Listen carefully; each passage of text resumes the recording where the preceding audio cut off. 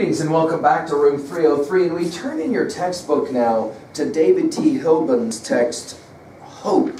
I'm with you on page 680. Hey, just to remind, back to 676, 677, we are working now in our textbook with 4 titles where we are comparing imagery, and we've already played around with Mary Tall Mountains, There Is No Word for Goodbye, and Naomi Shabnai's Daily, and now we turn to David T. Hilbun, born in 1992. I'm reading now on page 677 to give you a bit of background here. Hilbun has been publishing his work since he was in the 1st grade. He wrote Hope after Hurricane Katrina of 2005 for his 8th grade English class. So in other words, what you'll be reading is a poet, writer, who is roughly the same age as you are as freshmen in high school. He says, I'm not sure yet what I plan to do in the future, Hilbun says, but I do want to continue writing in some fashion. Now, this is an interesting text, and here's why. Jot it down. Your prior knowledge will help you. This is a poem about a horrific experience, the hurricane that will have hit Louisiana, called Hurricane Katrina. Devastated millions and millions of dollars of property, but more significantly took lives and destroyed all kinds of people's lives. And the question was obviously, how do you survive a terrible situation? So write that down. That's the question. How do you survive a terrible situation? Some situations, are of your own creation. Other situations, you didn't create them at all. They just happen. And the obvious question is, how do you ever find hope? In our prose poem, and jot this down at level 2B, this is what we call a prose poem. When you look at it, it looks like an essay, but it's actually a poem written as prose. And we will see this occasionally together in our study of poetry, that poetry can look so many different ways. Okay, let's pay attention now. We'll go ahead and follow along in our reading. Just pay attention to the ways in which imagery is working, the powerful word pictures, especially at the very end. Hope by David Hilbun, Paul Bro Middle School, 8th grade. Adam, get behind me, his dad called over the roaring winds and splashing waves. Adam's reply was cut off by the crash of a huge oak tree being ripped out of the dirt and slamming into the ground a few meters away with the force of a stick of dynamite. Quick, into the storm cellar. The storm cellar had been designed by Adam's dad years ago. It was made of 6-inch solid steel and had enough MREs to feed 12 hungry people for a week. They made it to the door and were able to get inside. Fretful, cold, and frightened, they got out of the storm. In their secret place, as Adam called it when he was littler, they felt strangely peaceful. Maybe it was the knowledge that they both were safe. Maybe it was the comfort of the cellar. They didn't know, but at least they had each other. Over time, the noise outside got worse and worse. At one point, it was so loud that it felt as if a huge gong were crashing inside their heads. Suddenly, the noise stopped. "What's going on, Dad?" Adam asked. "I think the eye wall passed over us," he said. "We can probably go outside for a little while." Outside was a scene of total destruction. Their house was gone. A few planks in its place. The school was wrecked. The remains of an airliner strewn all over the football field. But worst, they saw a huge fallen tree. Sticking out from under it was a human arm. Feeling sick, Adam turned to go underground when the eye wall passed over. 100-mile-an-hour winds lifted Adam into the air. Screaming, flipping over and over, he bid a mental farewell to his father and a mental hello to his mother. Crying, thinking all hope was lost, he was miraculously caught by his dad. Inch by inch, they made their way back to the cellar. where they waited out the storm. Finally, it was over. They looked around at the scene surrounding them in awestruck silence.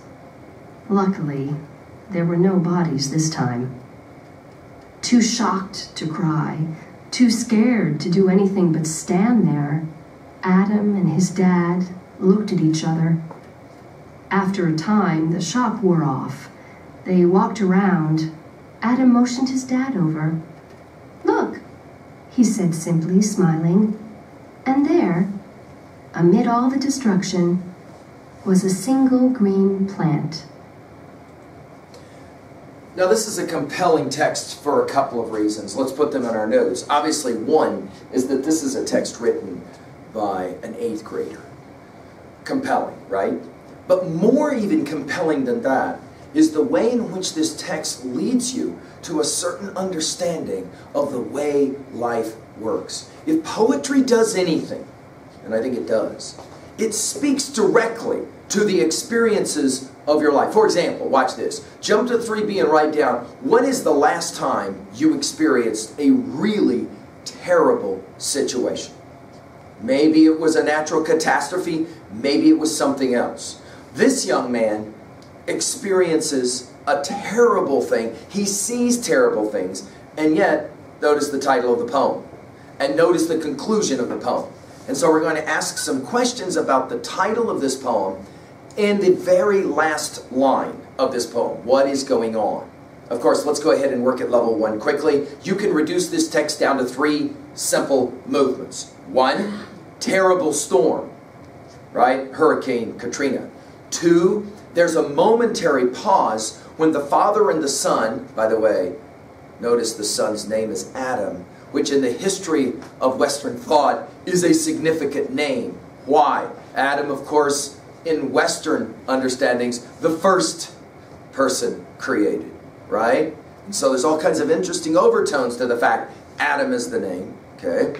Then, second movement, when there's a little bit of a break because the eye of the hurricane is over them and it's dead calm, dead still. Any of us that have experienced this know this is a really wicked, weird thing where you have all this intense wind and then all of a sudden it is so dead still you can barely breathe. It's just dead still. They take a walk. What they see is devastation of a kind they've never seen before. What for you is the most provocative moment in that? Some students will say, you know, you look and you see this huge tree and it's over on its side and you can see a human arm coming out from under the tree, which obviously tells you someone died in the experience. And obviously we ask the question, why would any child ever have to see that? And an 8th grader, right? And then all of a sudden the third movement, which is kind of a really freaky moment, when the child, the young boy, is picked up and is going to be taken up into the air. The father will save him, and then they're back in the safety place, and then out they come to see, amid all of the destruction, a single green plant. With, of course, the title of the word hope, we now can begin at level 2A to make some observations. Let's make a couple of observations about possible themes, messages here. The most obvious is, right, in the middle of the storm, in the middle of destruction, in the middle of the suffering and pain of life, we have to be able to find the single green plant. In other words, we have to be able to find the hope. In the middle of the worst of times, a second possible message here, and some students like to focus on this one. The young man feels okay when he is with his father. And his father is there to save him. By the way, did you notice the very subtle thing that when he's taken up into the air, he imagines that he is going to meet his mom and he's saying goodbye to his father, which tells you that he lives with his father but not with his mother. It's a very subtle kind of statement, right? Finally, of course, a major message here is the challenge is to rebuild. The challenge is to live beyond the destruction, for example, of Katrina. And the ways in which to do that, you have to have hope. You have to have courage as well, don't you?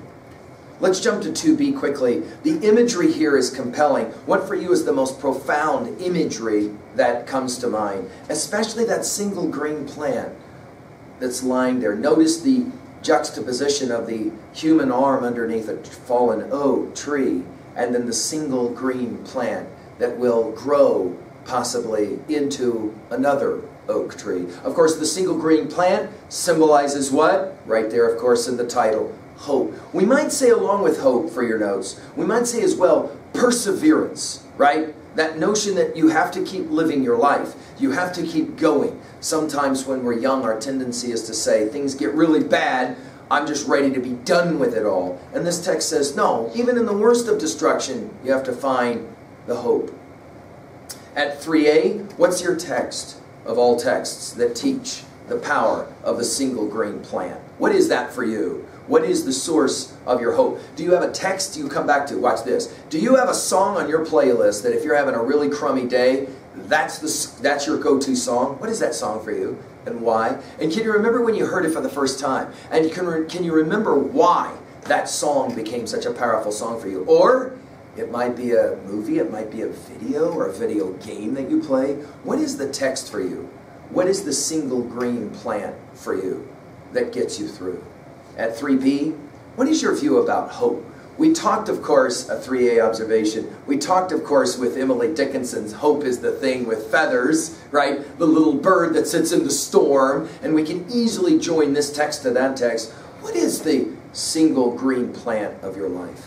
What is it that you keep coming back to and say, okay, things pretty crummy for me right now, but at least I've got this. At least I know this.